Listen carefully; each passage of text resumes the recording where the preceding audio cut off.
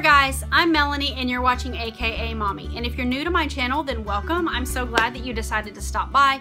And if you're a returning friend, then thank you so much for coming back.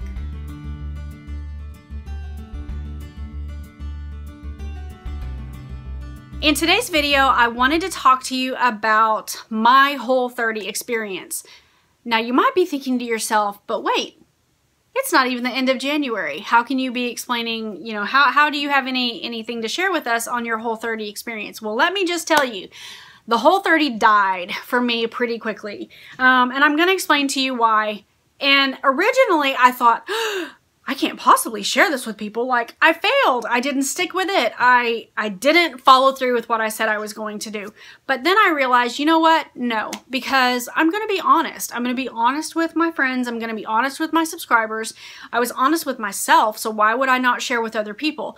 So here's the lowdown on what happened. I started the Whole30 on January 1st of this year, and I made it through January 4th. So I did 4 days of the Whole30. And then I decided this is not for me. And this is why it is not for me.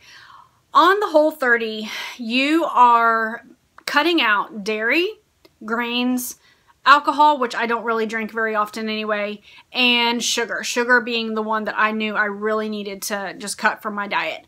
But the purpose of the Whole30, the primary purpose, as I understand it, is that you are trying to identify things within your diet that you might have a significant sensitivity to that might be affecting you in a negative way. Maybe it causes you to have anxiety. Maybe it causes you to have acne. Maybe you have trouble sleeping. The list can go on and on and on. There are people who have very significant health issues that when they do the Whole30, they're able to pinpoint and say, look, this is a problem for me. In the past, I have cut out all of these things from my diet before and then reintroduced them back in, and I know that I do not have any significant sensitivities or intolerances to any of these items. Now, I do know that they don't make me feel my best, but I think that anything like that in excess is going to make you feel pretty crummy. So going into this, I never really felt like my heart was just like in it. I felt like I needed a change and I wasn't really sure what to do in order to make that change happen. And so the Whole30 was like, we'll give this a try. But the Whole30, you guys, is hard. Let me just tell you, it is hard. It's hard. Did I mention that it's hard? Yes, it is hard. If you are not 1000% committed to this from day one, you're not going to make it. And I wasn't. I was not committed to this. I was doing it because I didn't know what else to try. Does that make sense? So because I was not committed to it, I was miserable. I could not see like the end in sight. I didn't have a goal. I didn't really have a reason why I was doing this other than I knew I needed to cleanse my body a little bit from some of the bad things that I had been eating. And that's what I did for 4 days. I did not allow myself to have any of the things that you're not supposed to have. I basically ate protein, vegetables, and fruit, and that was it. That's all I had for 4 days. And it did its job. Like, I came out on the other side of those 4 days. I do not have the sugar cravings. Now, granted, some people, I'm sure it does take them 30 days to really kick those addictions and to kick those habits. It really wasn't as hard for me. I previously had done something last year that was kind of the same, kind of the same process, and it took me 3 days at that point. So I really just, for me, it's habit, and I need to break the habits, and once I do, I'm fine. I needed to reintroduce the healthy foods back into my diet because, can I just say something really embarrassing to you guys? I'm not sure I ate a single piece of fruit in the month of December. No lie. That's embarrassing, but that's real. I needed to reintroduce those good things back into my body and into my diet so that my body could go, hey, we really like oranges. Why haven't we been eating them? We really like apples. These are yummy. Let's have some more of these. And so that's what I did. I reintroduced all of the good things back into my system, into my diet. I started feeling better. I started feeling more awake and more alive and more focused, and that was pretty much it. That was my purpose going into the Whole30. Now, after 4 days, I was pretty miserable. I was feeling alive and awake and focused, but I was also like, I really want to enjoy coffee again. Like, this is ridiculous. So I decided to call it quits on the Whole30, and immediately, like even before my next meal, once my mind switched and I said, I'm done with the Whole30.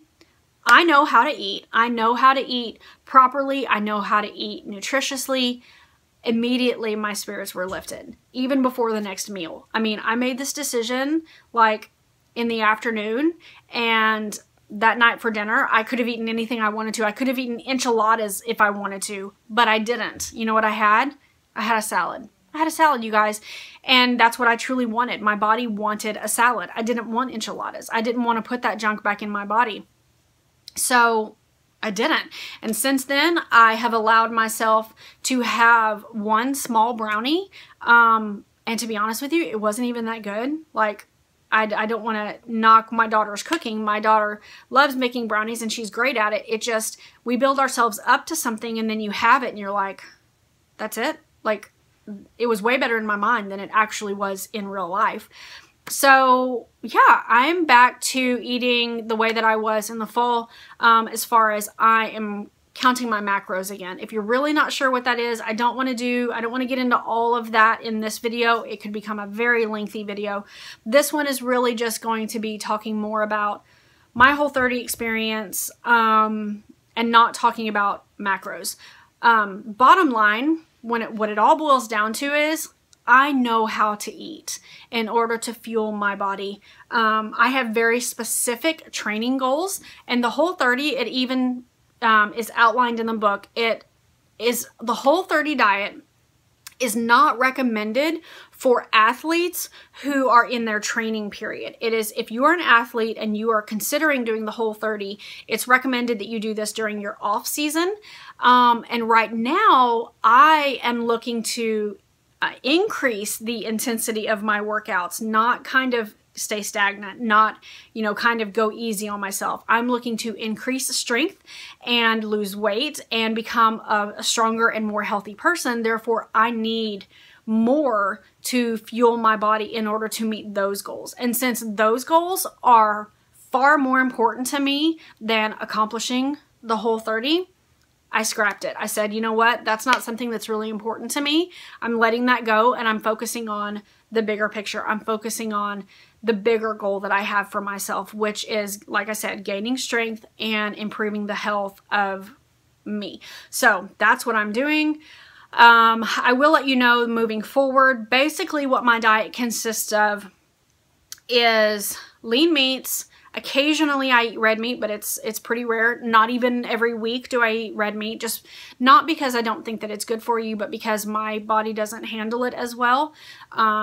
I am eating vegetables, fruits. I'm staying away from sugar for the most part. Now, if I go to a birthday party and they have cupcakes, I might eat one. If my daughter makes brownies, I might have a little bite or a small piece. I'm not going to deprive myself of the joy and you know, that can come from small things like that, but I'm not going to indulge in it excessively. I am going to be eating grains. I'm going to be eating whole grains and rice, sweet potatoes. I will have white potatoes as well. But really, I am limiting the amount of dairy. I'm not cutting it out completely, but I'm not having it in excess because it does make me feel a little bit icky, and it makes me fat. So let's just be honest there. And sugar, I already said sugar, but I am using stevia in my coffee because I don't like black coffee. I prefer to use stevia. So I think that pretty much covers everything that I'm having at this point. I'm trying to increase my water intake, which I already mentioned to you guys in my goals for 2017 video. So that's pretty much it. That's what my diet consists of. I will be doing some videos for you, kind of doing a what I eat in a day style of video if that is something that you guys would be interested in seeing, if that is something that you feel would be beneficial or encouraging or motivating to you in some way, let me know. I'll be happy to share. But other than that, I think that's going to be it for this video. I hope that you guys have enjoyed watching. I very much appreciate all of your support and your loving comments. Don't forget to leave me a comment down below. Just let me know kind of what you're up to. Just say hi. If you've never said hi to me on any of my videos, if you've never commented, take the time and comment down below. Just a quick hi. Say, hey, how are you? How are you doing? I just really enjoy getting to know you guys. And so it amazes me that people who have watched my channel for a year or longer will say, hey, I've never commented on any of your videos, but my name is Jill, or my name is Jim Bob, or, you know, whatever. I just think, wow, that's so cool. I'm so glad that you finally felt comfortable enough that you could, you know, share something. So thank you guys so much for watching. I will be back very soon with another video for you. And until then, I hope that you're all very, very well and that you're very blessed. Take care, guys.